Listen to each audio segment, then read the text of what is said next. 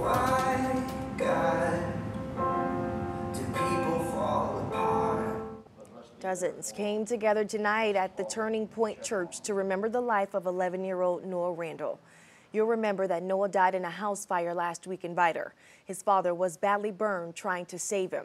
Noah's death left a lot of hurt in the community. And while the Vidor Middle School community grieved, Vidor Elementary School set up a donation area to help the family. Tonight was a chance to say goodbye. His life was far too short. But in our own way, we are here to express our love and admiration for him.